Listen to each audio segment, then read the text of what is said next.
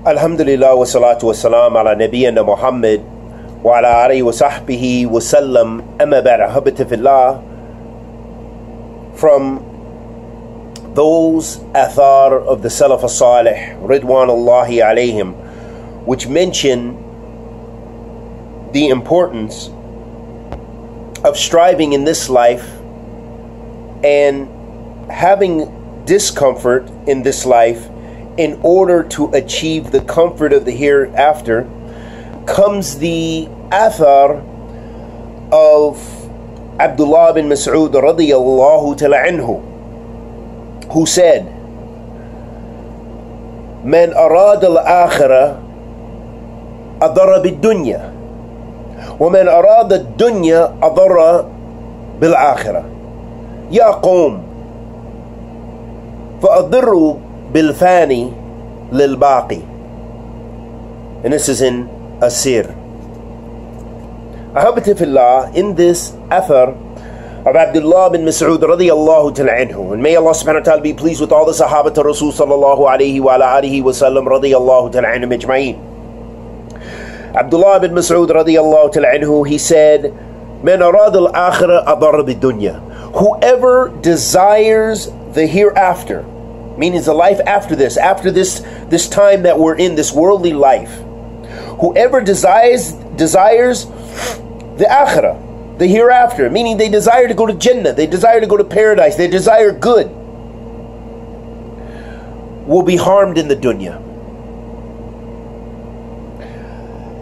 And whoever desires the dunya, whoever desires this life, they just want to eat, to sleep, to drink, to have relations, that's it.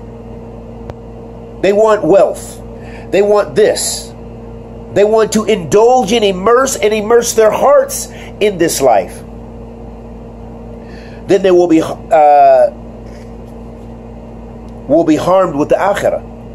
Meaning because they attach their hearts in this life on materialistic items. That doesn't mean that you're going to hell because you're into materialism, necessarily.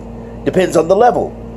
It depends how much your heart is deviated to where are you willing to compromise your Islam, compromise your worship, compromise your closeness to Allah subhanahu wa ta'ala, compromise your sunnah, the message of Allah sallallahu alayhi wa sallam, your adherence to kitabi wa sunnah. Are you willing to do that in order to fulfill desires of this world? Then that's going to make the difference in your sacrifice of the hereafter. So, وَمَنْ أَرَادَ dunya adurra bil-akhirah. So whoever desires this worldly life, meaning that's where their heart is attached to, they'll be harmed by the hereafter. Why? Because perhaps it can reach to the level of worshipping the dunya, worshipping material things. Then he said, "Ya qawm, O people, فَأَضُرُّوا بِالْفَانِ لِلْبَاقِ." O people, be harmed by that which is going to disappear, that which is not perennial, that which is not everlasting, meaning this life.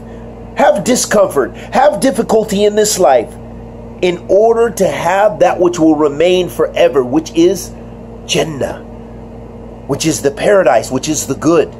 That's what we want to achieve. We ask Allah the Almighty to accept our good and forgive our evil. Sallallahu alaihi wa sallam ala nabiyyina Muhammad.